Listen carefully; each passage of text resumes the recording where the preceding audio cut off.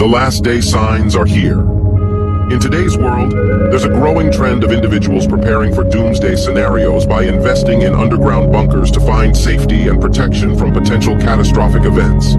However, as Christians, how should we perceive these developments? The Bible has long foretold of challenging times with passages in Isaiah and Revelation describing a day of judgment. Isaiah in particular vividly paints a picture of people seeking refuge in caves and rocks to escape the fearful presence of the Lord. Similarly, Revelation prophesies that even the mighty and powerful will hide in caves and rocks during the great day of God's wrath.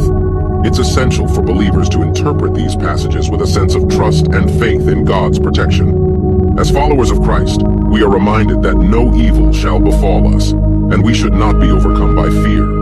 While the world may seek security in physical shelters, our ultimate trust lies in the name of the Lord. Psalm 20:7 encourages us not to place our trust in material things but to rely on the Lord.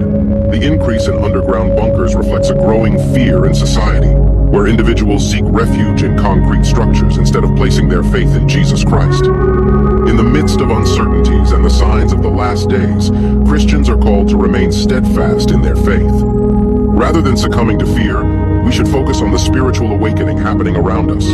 The Bible warns of the love of many growing cold, but it also promises that God will pour out His Spirit on all flesh. As believers, we must discern the signs of the times and not be alarmed by the conflicts and challenges that the world faces. The Bible assures us that these are birth pains, signaling the beginning of a new era. Our response should be to deepen our faith, maintain hope in Jesus, and keep our hearts soft and repentant. In these last days, as iniquity abounds, our love for God must not waver. We are called to live for Christ, not according to our own standards, but in alignment with the Word of God.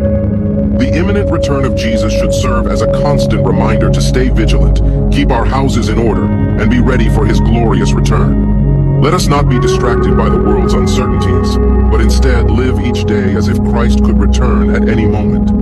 May we be found ready and steadfast in our faith, avoiding the trap of lukewarmness and embracing the promises of God.